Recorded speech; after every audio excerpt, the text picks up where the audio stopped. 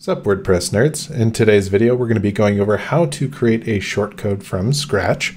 And if you are new to the channel, make sure to subscribe and with notifications on to make sure you get notified of my weekly WordPress videos. And on top of that, if you are looking for the best caching plugin for WordPress, I highly recommend WP Rocket. It is my favorite caching plugin for WordPress. And if you use the link in the description, I get a small kickback, but the price is the same to you. It's just a small way of supporting the channel. And you get a great caching plugin on top of it.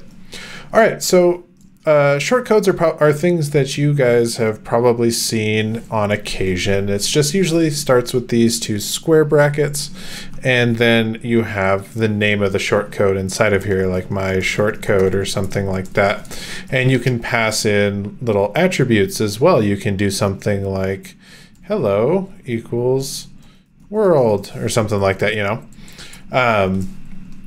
And on top of that, you can also have a starting and an ending shortcode and some content inside. And so what we're going to be looking at today is how to create a default shortcode, a shortcode with attributes, and some shortcode with content inside. So the way that you go about doing that is you come over here. I have something required in my functions.php just called shortcodes.php. And all you have to do is a really simple function just called add shortcode. And here, kind of like what my autocomplete is telling us, is that the first thing is the tag. That's just what we want the shortcode to be called, and that's how it will be entered into the editor. So in this case, we'll just do WPC for WP casts. And so that means something will look like this. And that will output whatever this callable returns. So we're just going to do an anonymous function here. And if we just return hello world, we can just save that. We can go back. We can do WPC right here, hit update, and we can open it up in a new tab. And then it says hello world down here at the bottom, kind of middle area right there. So it's as easy as that to get started with shortcodes, but obviously we want to go a little bit further here. So what we're going to be doing is there's two things that get passed to our function here. There's going to be ats, which are the attributes, and then there's also going to be content, that's going to be null by default. Content we'll talk about here in a second. So actually, let's just get rid of that because we'll talk about that. I don't want to have that in there while we're talking about attributes. So the way that you get attributes into a shortcode is you have to do a little something like this. We're going to start with attributes. Did I spell that right?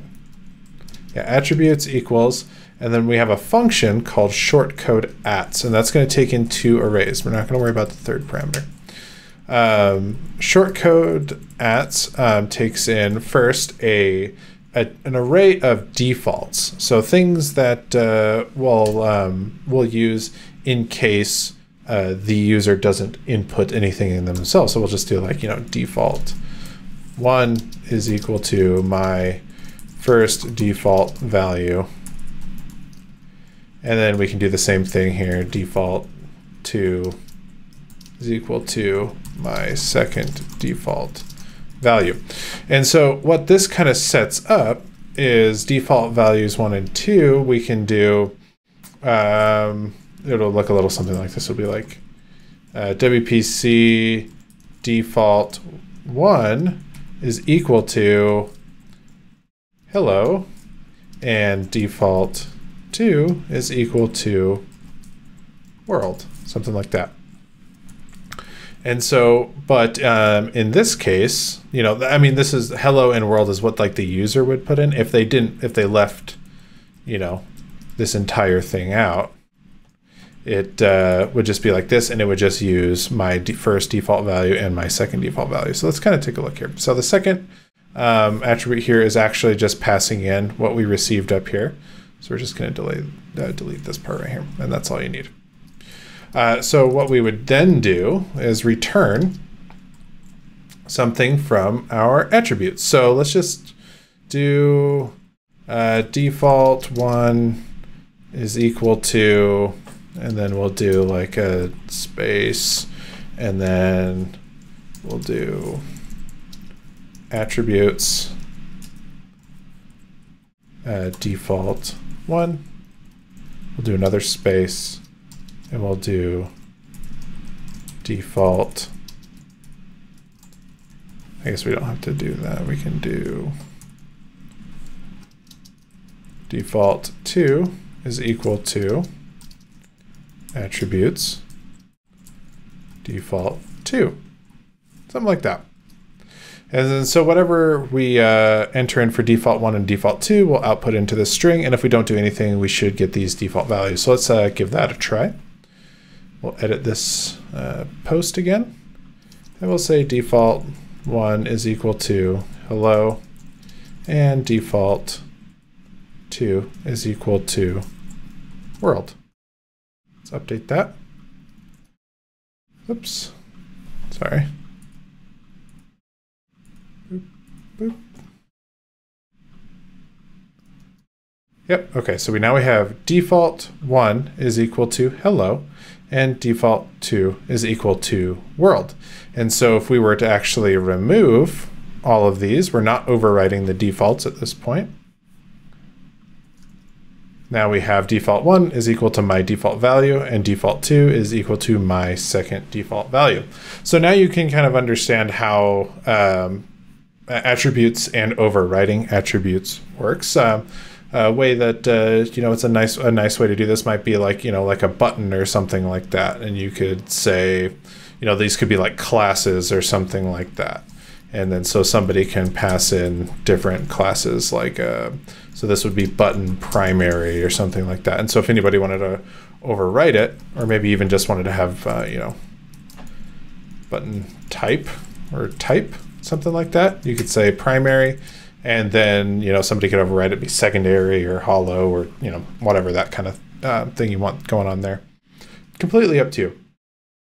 So we've covered the first two scenarios. We've shown that if you just have a plain shortcode like this, we've also shown how you can do pass in attributes, something like that.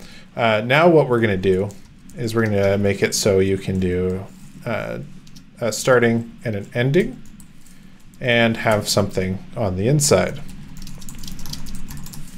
It's actually a lot easier than it may look. You don't really have to do anything special. So we're just going to take in the content. That's going to equal to null by default.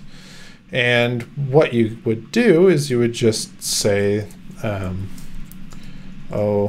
just return the content, whatever's inside of there, and we can output it. So if we just have, it's not going to do anything crazy here, but if we do yo update, all it's going to output is yo. So that's where content is. It's whatever is in between the starting and ending. So you don't really have to do anything special. So kind of more of like a practical example of how this might work is, let's take like a tooltip. Like that's not something you really get out of the box or anything like that. So let's kind of take a look at how this might work. So you do something. Let's grab this. I wrote this up previously. Let's just go down into footer.php.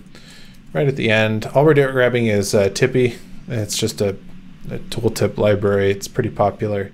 I'm grabbing some CSS, some just stuff from their CDN. We are not going to go through the whole thing of setting up like a build process just to get Tippy in here, but we're just saying anything with the class of tips. We're going to instantiate Tippy on, and we're going to say that the content is just the whatever we put in the title attribute.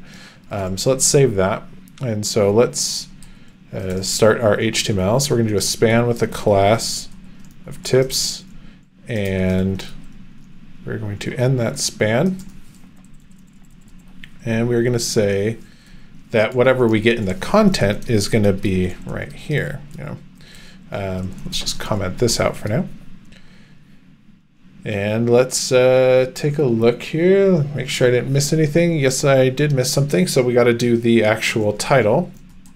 So this is going to be this is going to be the text of whatever is going to be in line, and then title is going to be the contents of the tooltip. So we're going to say,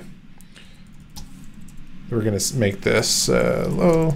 Let's say the attribute, we want to say tip is default tip. And let's get rid of this guy. And we'll say that attributes tip. All right, let's give that a try. Refresh. Didn't need to refresh. It's just a habit of mine. So we've got our text. This is the text. And let's say that the tip is hello world, something like that. So we've got, this is the text, and we can hover over it and say hello. Do we do that? Yeah, there we go. If it's got a space or anything, then you got to do that. So there we go. Now we have a tooltip that says hello world, and we can do that anytime that we've got, this is the text. And so you can get really creative, obviously, with shortcodes. I mean, there's entire page builders that are built off of this, of tooltips like Divi and WP Bakery, all that kind of good stuff. I personally use shortcodes with tooltips, actually.